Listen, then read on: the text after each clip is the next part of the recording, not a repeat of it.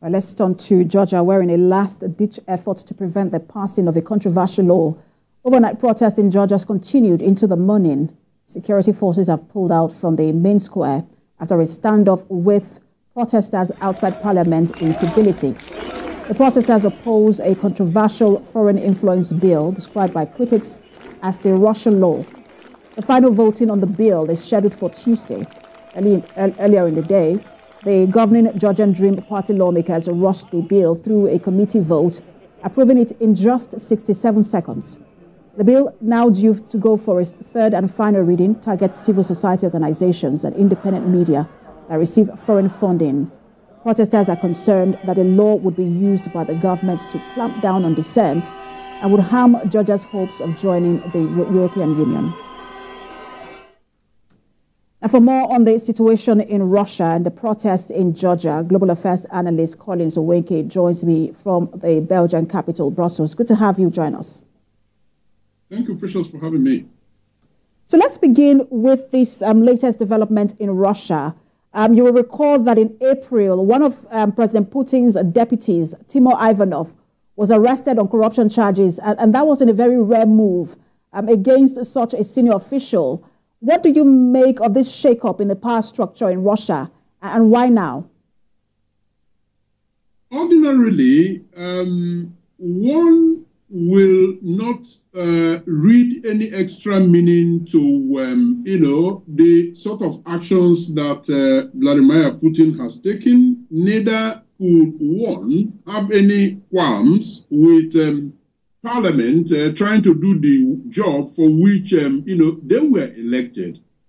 You see, but the reason the situation in both Russia and Georgia are special is the fact that although the foundations of these countries were built on democratic principles, we have seen them over the years gradually drifting away from democracy and more into autocracy. And so anything that happens, like what we're witnessing today, is viewed with extra scrutiny. And so that is actually the origin of the massive protest that we have seen in Georgia, trying to stop the parliament from, voting after the third and final reading of the bill aimed to, according to them, curb press freedom. And still staying on that Russia shakeup, I also wanted to ask you about this. Many have talked about how this sort of links to the comments made against, or the rivalry between then head of Wagner Group, who has now died in a plane crash or helicopter crash, Yevgeny Prigozhin, who had that public rivalry with the Minister of Defense or the Ministry of Defense, and we've now seen that shake-up or that after that fallout. But also, people are also talking about, look, in Ukraine, President Zelensky has also recently removed his Minister of Defense. He also appointed an economist, Rostem Umerov. Both countries seem to be re-strategizing for the next phase of this war and the economics of it, do you think?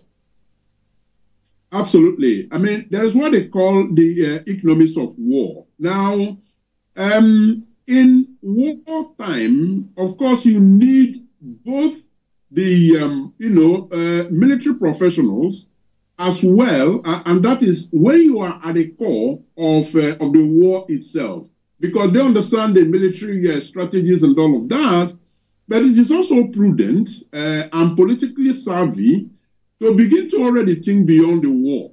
Now, at the end of the war, and indeed while we're trying to manage the war, how do you go about the economics of it in terms of, managing your resources such that you are able to sustain the war by way of acquisition of ammunition, but also economic policies that actually help to show up your economy. So it is not surprise at all that, these two unrelated, shakeups from rivalries are actually pointing towards the same direction. You can describe it indeed as being politically savvy. And let's now get to what you were talking about earlier, what's going on in Georgia. I want to get your thought on that foreign influence bill and then the protest that has followed, and the timing of it all, which is very interesting because it's close to the general elections in October.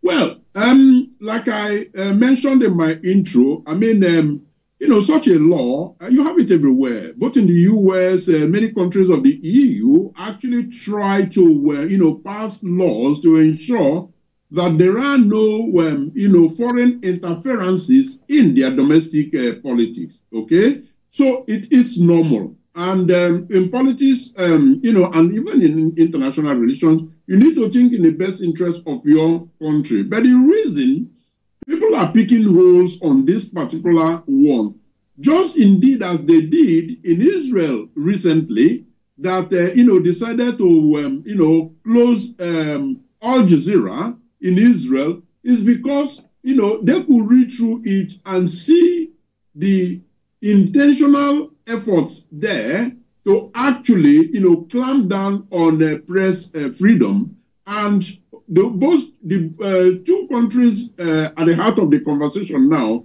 which is Georgia and, you know, Russia, are seen to be enemies of the West. One, you know, both of them are coming closer and closer together, while polls showed that their citizens, especially in Georgia, are actually leaning a lot more to the European Union. And so, to be able to forestall some of the fundings that they believe are coming from the European Union to destabilize, you know, their, you know, politics, they decided it is the right thing to pass this law. We'll also see how all of this would tie into Georgia's ambition to join the European Union. Many would say, look, that's also at stake here. But we're following developments in both countries, that's Georgia and Russia. Thank you so much for your time. Global Affairs Analyst Connie Soweke. Thank you so much. Thank you for having me.